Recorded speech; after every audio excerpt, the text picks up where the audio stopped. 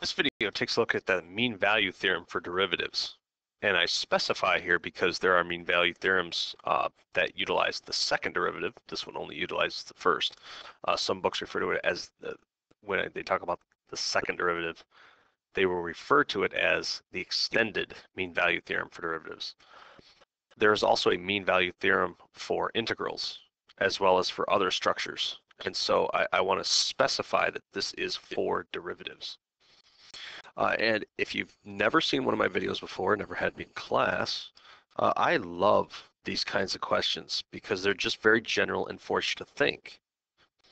And so the question is, determine if the mean value theorem for derivatives can be applied. If so, find all values of C that make it true. All right, well, in order to determine whether or not it can be applied, we have to know what the mean value theorem says. And so let's take a look at what it says.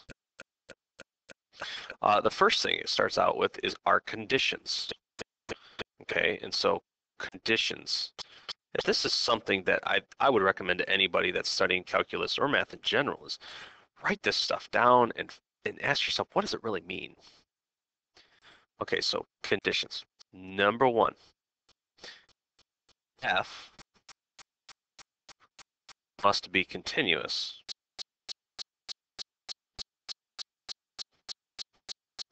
on a closed interval AB. 2, f must be differentiable on, not a closed. Hang on, let me fix my eraser here.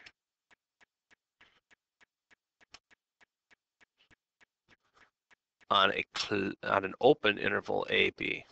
Okay, we don't really care so much about the derivative at the endpoints. Right now, if you had seen my Rolle's theorem puts a third on there that says the y values must be the same. Mean value theorem doesn't state that at all.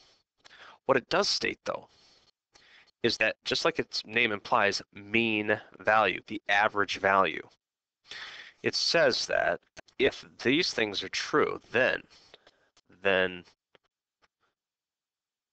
there exists a C in the open interval AB such that the derivative of the function at C is equal to the slope of the secant line.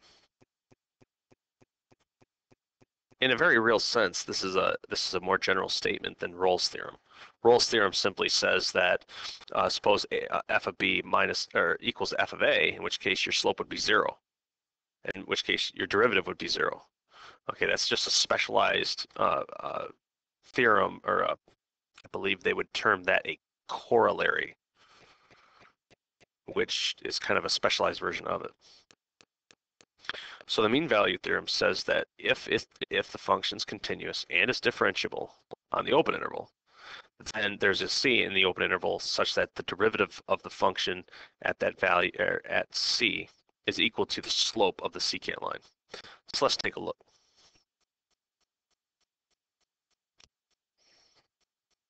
So we have the function f of x is equal to x squared. And now we're going to be looking at the interval -2, 1. And so we have to ask ourselves two things. Number one, is f continuous on -2, 1? All right, well, f is a polynomial. All polynomials are continuous on the infinite interval, -infinity to +infinity. Okay, so that means that yes, this is. Yes. 2, is f differentiable on the open interval -2, 1? And again, all polynomials are differentiable on the entire interval, -infinity to +infinity. So yes. Okay, those two things satisfied then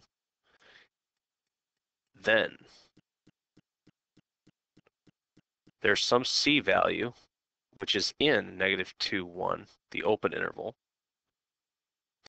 such that the derivative at C, now at least 1, it doesn't say that it's limited to 1, but there's at least 1, such that the derivative at C is equal to the slope of the secant line connecting A and B.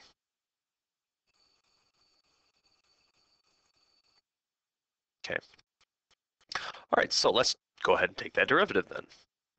So we need a derivative. F prime of x is equal to 2x. And now we need the endpoints. So I'm going to figure those out. F of -2 is equal to, let's see, -2 quantity squared, which is 4. F of 1 is equal to 1 squared, which is 1. And so according to this, I need to take b as my second value. Of course, as you know, the slope doesn't matter. You put them in any order as long as you keep the order. So b is my second, so 1 minus 4 divided by 1 minus a -2. Okay, so we have the y values up top, 1 minus 4, divided by the x values, which is 1 and -2. So we have -3 over +3, which is -1. And so we need to find out, that's our slope, that's the right side of the equation. So where is f prime of x equal to -1? Or when does -1 equal 2x? Okay, so if we do that, then we just divide by 2 and we get -1/2 is equal to x. And so the value at which the derivative is -1 is x equals to -1/2.